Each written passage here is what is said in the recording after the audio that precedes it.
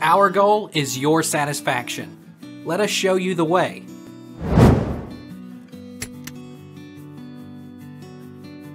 What kind of infection causes low body temperature?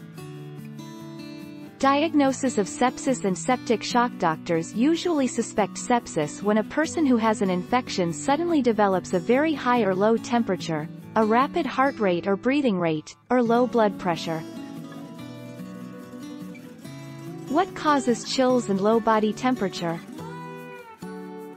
Body chills are commonly caused by cold external temperatures, or changing internal temperatures, such as when you have a fever.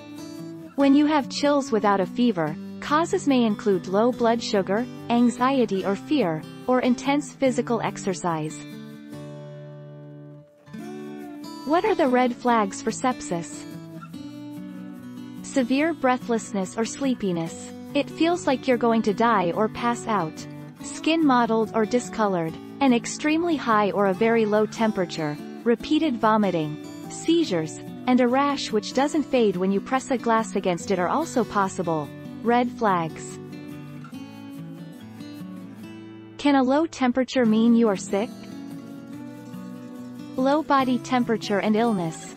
Certain illnesses, or incorrect temperature readings, could factor into why your thermometer reads 96 degrees Fahrenheit, 35.55 degrees Celsius, but you feel sick.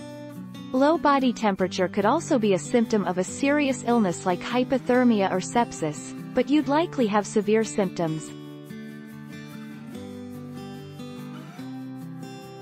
Take our lead. Let's help you make your mark.